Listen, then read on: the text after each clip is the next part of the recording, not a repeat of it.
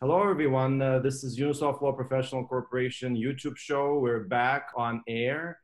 I am interviewing different professionals, mostly lawyers, and the purpose of these interviews is to highlight the range of talent we have in the city. My last interview was with Anna Malazhevaya, a tax lawyer, and criminal liability under Income Tax Act came up. Criminal liability for tax evasion. And I thought it would be a great idea to bring a criminal lawyer to this show. And what a criminal lawyer I have for you here today. A fantastic lawyer. His name is Lawrence Gridin. He is with Browdy Thorning LLP. Without further ado, I will pass the floor to Lawrence and let him introduce himself. Good morning. I appreciate it. Thanks for having me. So as you said, I am principally a criminal lawyer. I've been practicing for approximately 10 years in criminal law. I also do quite a lot of professional discipline work, which overlaps quite a lot with the criminal work. And my practice is a little bit different, I think, from what people might think of as sort of a typical criminal lawyer, in that I don't deal with a lot of sort of street crime or robberies and things of that nature. Principally, my work revolves around representing professionals when they find themselves in conflict with criminal law or with their regulator. And that includes doctors, lawyers, a lot of police officers I represent when they find themselves in trouble or subject to an oversight investigation. So that's a little bit different. I also do quite a lot of work with corporate clients. I represent, for example, Fortune 500 company on advising them on compliance with Canadian law enforcement. So that's sort of different than I think what most people think of as, when they think of the typical criminal lawyer. And also recently I've been doing quite a lot of policy work as well, helping to lobby for particular legislation or making recommendations to government with respect to legislation. I was recently before the Ontario Standing Committee on Justice Policy on a particular bill, which was quite exciting. So I'm doing quite a bit of that work as well. So criminal, in my sense, is quite an expansive field and doesn't just involve what I think people think of typically as sort of the street crime, representing people charged with street crimes and things of that nature. Interesting. To me, criminal law is surrounded by a kind of mystique, and I'm guessing it's also so for many other lawyers, especially litigators. And my theory is that there is a singular reason for this mystique, especially in the case of other litigators. It's the sheer number of trials that criminal lawyers do. And of course, it's common knowledge among civil litigators that trials are rare in civil litigation. I'm a commercial litigator, I'm a civil litigator, and I've done a few trials, but let's say one trial a year is really good for me, right? If I do one trial a year. So I wanted to talk about trials in criminal law.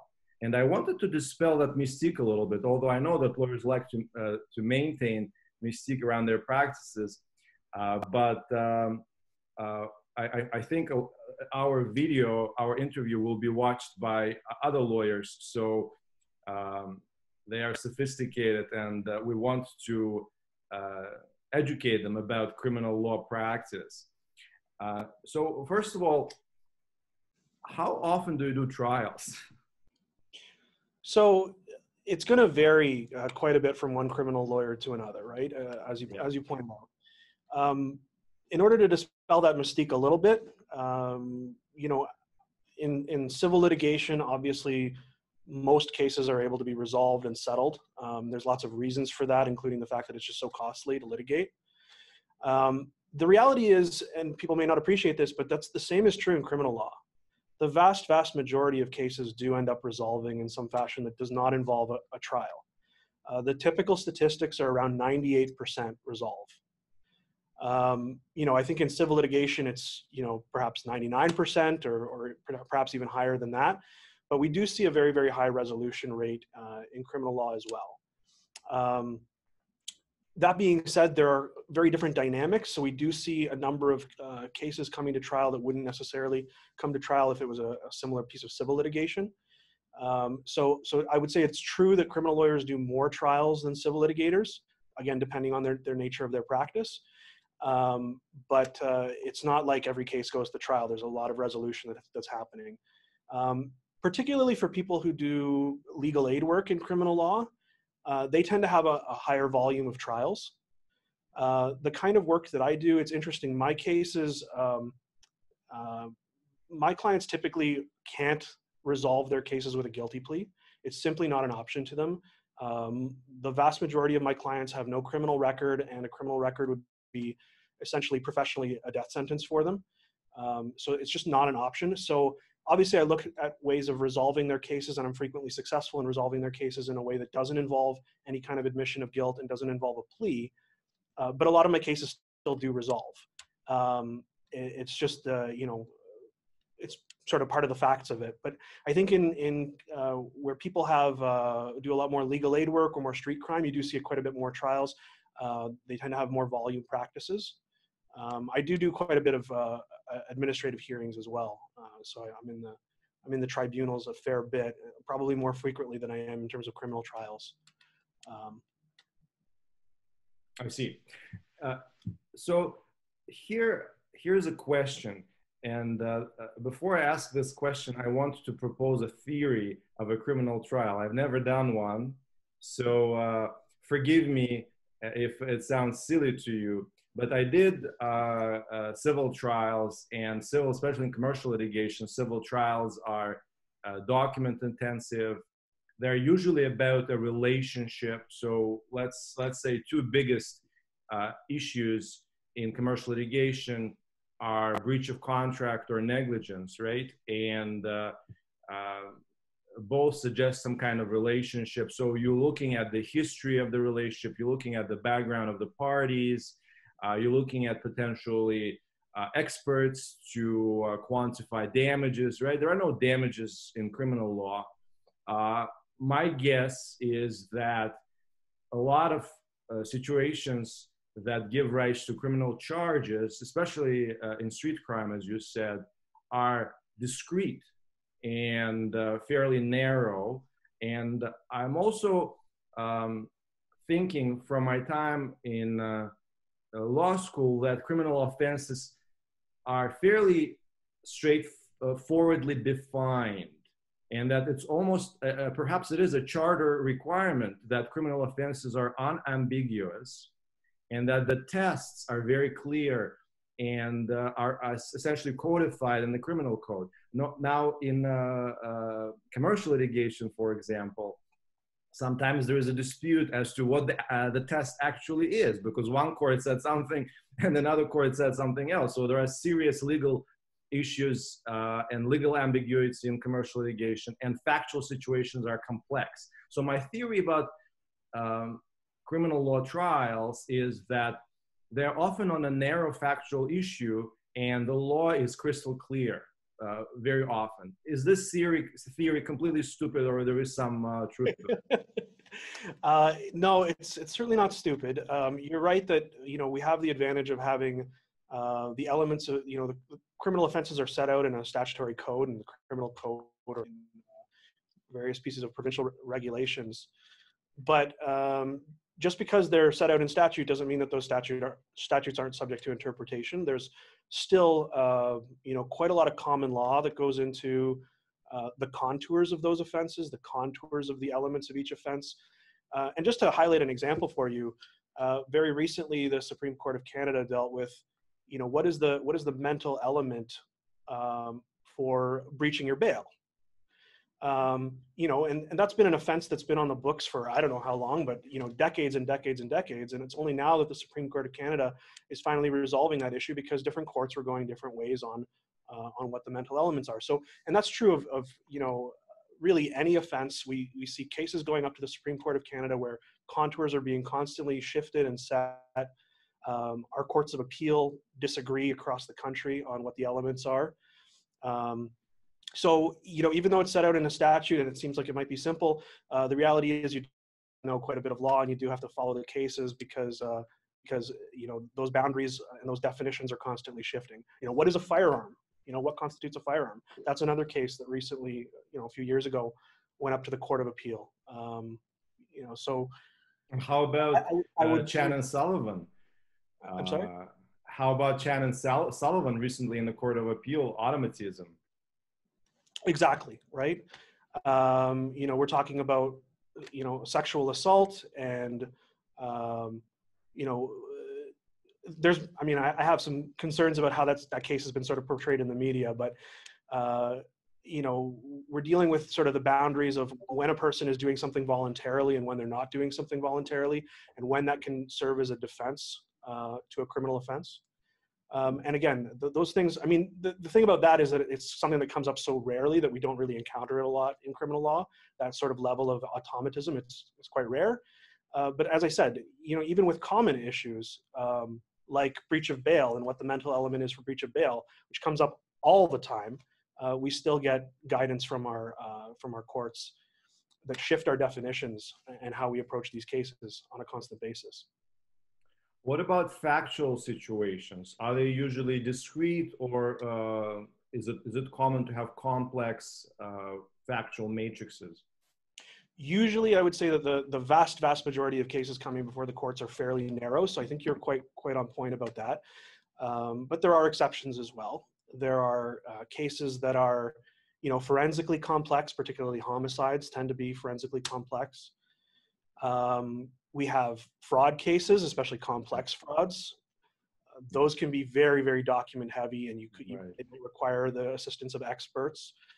We have another, in terms of on the street crime level, we have what are called major projects. And those can be, a gang investigation or an organized crime investigation that spans many, many accused, that's based on conspiracies, that's based on wiretaps, search warrants. Those can be also quite document heavy, and the relationships between people can be very, very complex. Those are rare, though. The vast majority of cases coming before the courts are very, as you said, very discrete, very narrow issues, and oftentimes those issues, the legal issues are well settled, oftentimes. Speaking of legal issues, is admissibility of evidence frequently argued in criminal trials? Absolutely. I would say probably the number one most important skill for a criminal lawyer is to have a very, very solid foundation in the law of evidence. A lot of cases are going to turn on the admissibility of evidence. And we're talking not only common law evidentiary rules, but also constitutional rules relating to the admissibility of evidence and breaches of the charter, right? Because if the police breached or the state breaches a person's charter rights in obtaining that evidence, that can be a basis for exclusion of that evidence, and the entire case can fall apart. If we're talking about an impaired driving case where the breath sample was taken illegally, the entire case is likely to fall apart if that evidence gets excluded. If we're talking about a drug case where the drugs were seized illegally, it's very likely that the entire case is going to fall apart. So a lot of times, criminal lawyers are actually strictly dealing, the entire case is all about, is this one piece of evidence going to be admissible or not? And if the piece of evidence is admissible, my client may as well plead guilty because, they're done like dinner. And conversely, if the evidence is inadmissible, my client walks scot-free. So certainly, admissibility of evidence, I think, is like one of the forefront issues that criminal lawyers deal with on a day-to-day basis. Lawrence, I just had an idea. Will you let me observe one of your criminal trials? I want to claim CPD credit for that. Absolutely, anytime. That's great. I don't know when we're gonna have members of the public observing criminal trials again anytime in the future, but that would be quite fun. Yes. Interesting. So, of course, I want to, if I go back to comparing criminal and civil litigation, if the role of trials is huge in criminal litigation, the role of motion practice and discovery is huge civil and commercial litigation. What is the comparative place of motion practice and discovery, if any, in criminal litigation? It's a great question. So you might be surprised to know that we really don't have a discovery system in criminal law. What we have is disclosure, which means that the prosecution is required to provide us with essentially a copy of all the evidence that they've gathered in the case. So we have, witness statements and things like that. But in terms of actually putting a witness up to discover them, we don't get an opportunity to do that. We did, up until recently, for people who are charged with indictable offenses, the more serious offenses, we did have the ability to have a preliminary inquiry. And a preliminary inquiry is like a mini trial to determine whether there's enough evidence to put a person on trial. And during that preliminary inquiry process, you would get an opportunity to call witnesses or hear from witnesses as part of that. So those served an important discovery function because you could get a witness under oath. You have their statement in advance and you can cross-examine them on that statement. You can lock them down on their version of events. However, there's been a recent push, as you might be aware of, to eliminate preliminary inquiries because they were considered, for various reasons really, they were considered sort of time consuming. They could potentially re-traumatize a victim if they have to testify both at a preliminary inquiry and at a trial. Other reasons as well, but that push has really, really limited the number of opportunities we have to have a preliminary inquiry. And I would say probably in the vast majority of cases that go to trial, there is no preliminary inquiry. There is no opportunity to discover witnesses before they hit the box. And that might come as quite a shock to civil litigators. We essentially have to go on whatever statement the police gathered, and very frequently the police are not asking the kinds of questions that we would like to be asking the witnesses. So we're at a bit of a disadvantage in that respect. And certainly the elimination of the preliminary inquiry for most cases has widened that disadvantage for the defense. One of the powerful tools in the toolkit of criminal litigators is the charter, of course. And when you told me about preliminary inquiries, I wanted to ask you if the courts have ever considered whether depriving the accused, in certain cases at least, of preliminary inquiry infringes on their charter rights. Great question. The answer is no. They do not consider it to be an infringement of charter rights. There was obviously a strong push on the part of the defense bar to protect the preliminary inquiry at all costs. And there has been litigation on that issue. And unfortunately, the courts have ruled that you essentially don't have a constitutional right to a preliminary inquiry. So it's been, sliced and diced and gradually eliminated. So it does remain in certain cases. For the most serious offenses, you still have the right to a preliminary inquiry, but it's very, very rare that you'd be dealing with one of those kinds of cases. In eliminating preliminary inquiries, how important was the policy argument in favor of protecting witnesses and victims of crime? I think that was one of the key reasons why the government sought to eliminate them. They wanted to protect witnesses from having to testify twice, which can, of course, be traumatic. If you think of in particular sexual assaults, right? Having the complainant or the victim in a sexual assault testify and be cross-examined in full, rather probing cross-examination at a preliminary inquiry can be painful for them. And then to have that have to happen again at the trial just sort of re-traumatizes the person. So that, I think, was one of the significant arguments for eliminating the preliminary inquiry. I should point out, though, that there are and have for a long time been measures that were put in place to protect witnesses in those kinds of situations. The criminal code has a number of procedures available for a person to, for example, testify behind a screen so that they don't have to come face to face and actually see the person that they've accused of seriously harming them. That's just one example, but there are numerous potential protections in place. I guess it was felt that those were not sufficient, and the push has been to essentially eliminate the preliminary inquiry almost entirely. When you talk about these issues, I can't help um, thinking about your earlier statement that you were not quite happy with the public, with the media coverage of the dual cases Chan and Sullivan in the Ontario Court of Appeal, or the Ontario Court of Appeal decision in those cases. Would you spend a couple of minutes telling our audience about these cases, what the Court of Appeal found, and what you didn't like about the media coverage?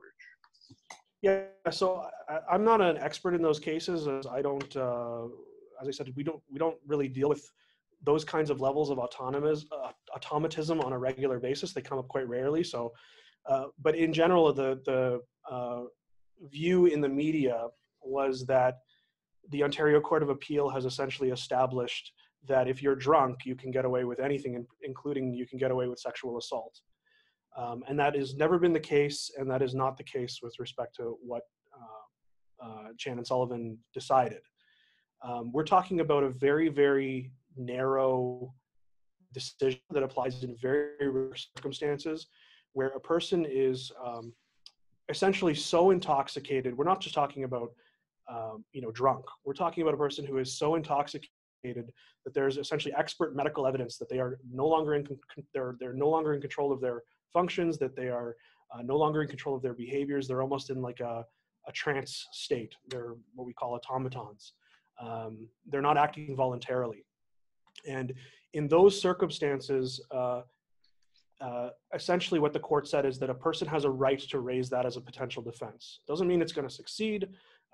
It's just that the criminal code, for constitutional reasons, cannot prohibit a person from raising in their defense the fact that they weren't acting voluntarily. To give you an example, if a person has a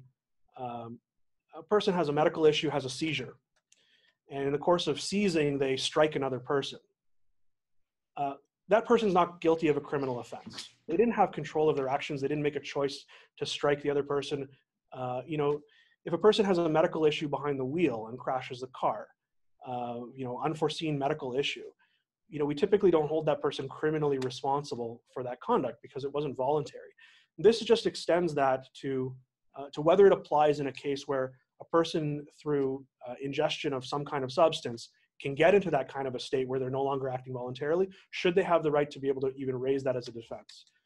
And the answer is yes, they do have the right to raise that as a defense. It's, the Constitution essentially prohibits the government from eliminating that entirely as a defense. And that's really what the case was about. It's going to come up virtually never. You need an enormous amount of medical evidence to establish that you were at that level of automatism. So, to the media pushing this narrative that, it's now a defense to simply say you were drunk, it's a defense to a sexual assault, is just false. It's not true. And it's frankly scaremongering. I think it's quite unfortunate. There is a complex philosophical argument behind this case, and this argument is about where moral blameworthiness begins. And I guess those people in the media that misinterpreted, misrepresented the Ontario Court of Appeal decision, it seems to me they were taking a position of philosophical nature, essentially saying your moral blameworthiness begins when you take the illegal drug or drink, and then essentially you assume the risk of criminal liability for anything that happens thereafter, while our legal tradition is rooted in this concept that moral blameworthiness begins when you know what you're doing, right? And this is my, of course, informed layperson's view. I also had an A+ in legal philosophy in law school, just to use this opportunity to brag. But do you think it makes sense? This description? Yeah, I think you have it exactly right. I think that's exactly where the struggle, the legal struggle, was about. It was about where exactly do we draw the line for culpability? When does conduct become criminal? it's open to the government to just prohibit, the excessive consumption of alcohol, right? They could just say, make it a criminal offense to have a certain blood alcohol content, period. But what they did here was essentially to hold you responsible for things that you no longer have voluntary control of, after you've made the decision to drink, which is not criminal, which is not prohibited.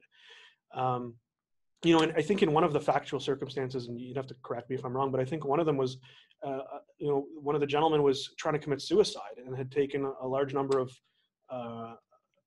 ingested a large quantity of drugs to basically kill himself, and survived that and went on to do things in this automatistic state that he would never otherwise want to do. That's just an example, right? But Right. I mean, again, it's open to the government to criminalize the consumption of illegal drugs if they wanted to. They can criminalize having a certain blood alcohol content if they want to do that.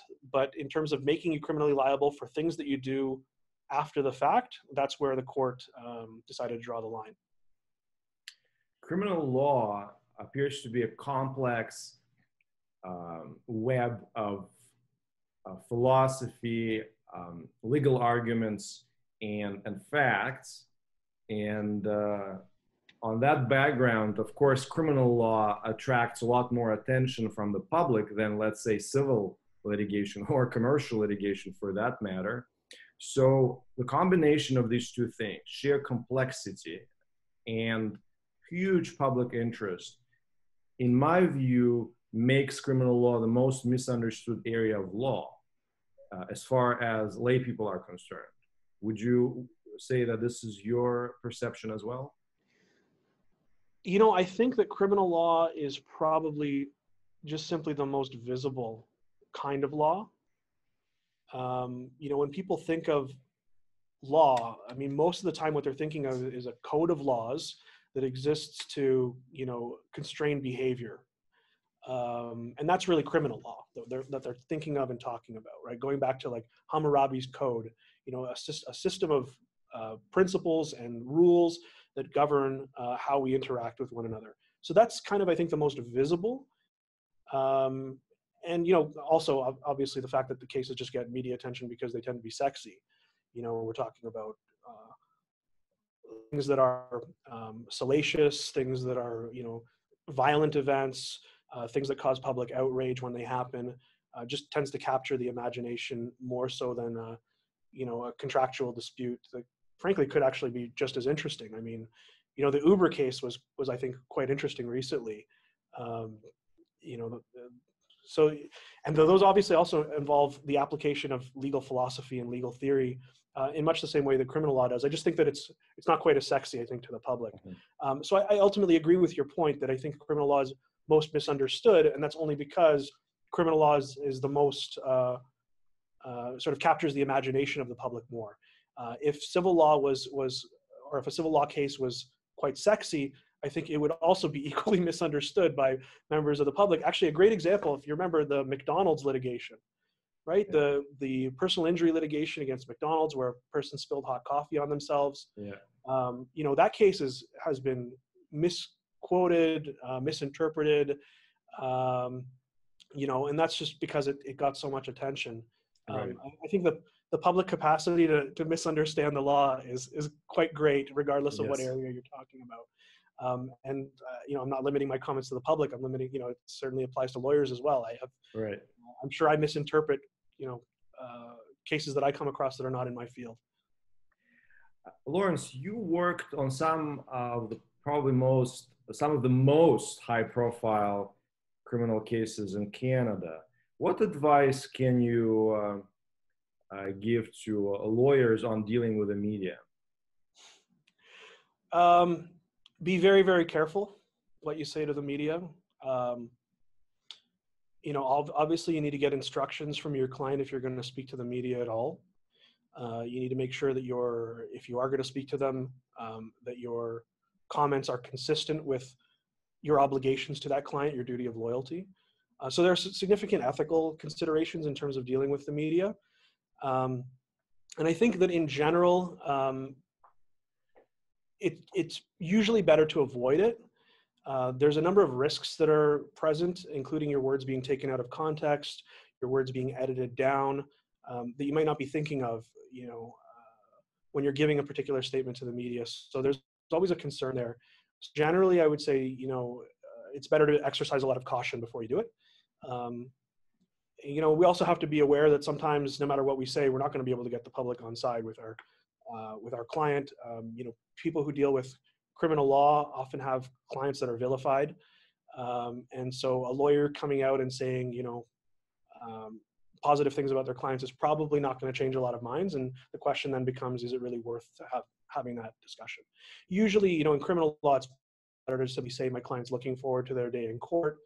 We hope that this trial is going to reveal all of the issues, and the truth is going to come out. Something along those lines, without getting into the evidence, without getting into personal details, things of that nature, is generally the safest approach.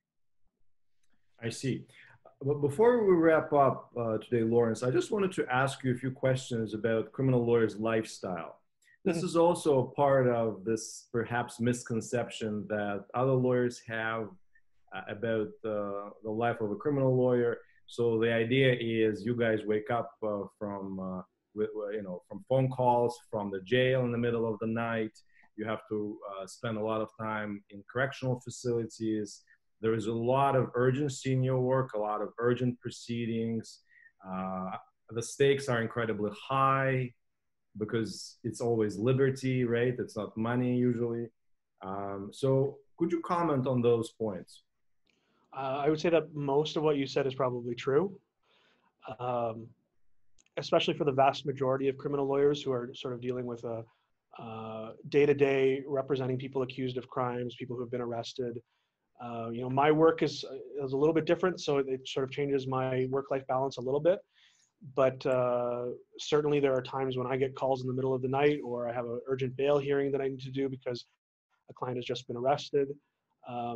So, you're on essentially 24/7. There are a lot of urgent issues. And as you said, the stakes are very high because, can be, a person's liberty. It can be a person's career that's at stake. A person who's arrested and finds themselves detained instead of getting bail is almost certainly going to lose their job during that process, is going to have their life turned upside down, even though they have not been found guilty of any kind of crime. And so, we're always thinking about that, and it's quite an enormous responsibility. But it's also what makes the job quite exciting. I see. Well, Lawrence, I want to thank you personally and on behalf of our viewers for this incredible interview. I personally learned a lot, and I'm really thankful for the access that I have to highly competent experts like you. It's an incredible privilege that I can sit down with you and you would give me your valuable time and share this insightful information and analysis. I really appreciate it. Thank you so much. And I wish you all the best in your practice. Thank you so much. I appreciate your time, and I consider it a privilege to know you. So thank you very much. Thank you.